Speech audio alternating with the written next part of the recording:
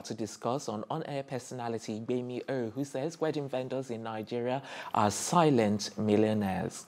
Is this Are you new? surprised? Exactly. That's the same thing. I think the only thing I want to Yeah. take out from her tweet is the fact that there should be a documentary on them. You know, Yeah. somebody needs to dig into that industry and know Somebody, how we it should started. be. Yeah, I'm sure they are listening. Yeah, we should be. should be the one. But I've always known this. I'm sure she's saying this after her wedding. Yeah, because, she has paid money. Money has been She's spent. probably drinking Gary now. No, they're on honeymoon in a country like that, and What I'm country? watching the whole story, What and it country? looks Tell so us now. beautiful. Spill. What country? Anyway, Yes. Ife, what do you have to say? Well, this is stating the obvious. We know it's very expensive to plan a wedding in Nigeria. Wedding planners, even getting flowers and all of that, you know how expensive that is to even get flowers, not to talk about paying the ushers, the food vendors, and all of that. So That's we like all, $1 billion we all know industry. that it's a huge industry, and that's why lots of people are Going tilting into it. towards that direction now. So, and especially if you're good at your job, you get different jobs all the time.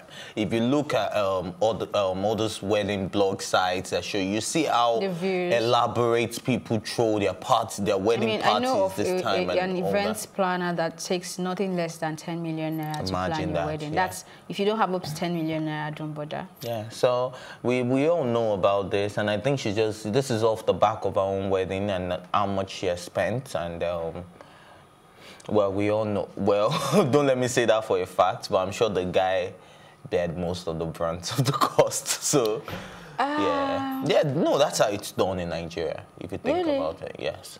Wait, would you? You're not in their circle, so you wouldn't know how they finalize it. That's why I said from the start that I'm not saying this for a fact. I'm just saying like that's how it is generally in Nigeria. So what happens if she's the one that actually bore the whole cost? She cannot bear the whole cost. The only thing is, maybe they came together and did it. But I mean, Femi is not a broke guy. Good. Exactly. So Yeah, So at the end of the day, and besides, they both are friends in the industry. So if money wasn't Money going not to the be, problem. Yeah, you know, say money not the problem. Yeah. So. But guys, because I think this actually happens just here. Well, in all of my travels, I think I find it more here in Nigeria because all of the flamboyance and all of the elaborateness. I'm like, seriously, if you have a budget, you don't have to go the extra mile. But here it's like we want to impress, we want to show everyone that we've done a wedding. In the UK, guys just go like to the court. And it's just 2 witnesses.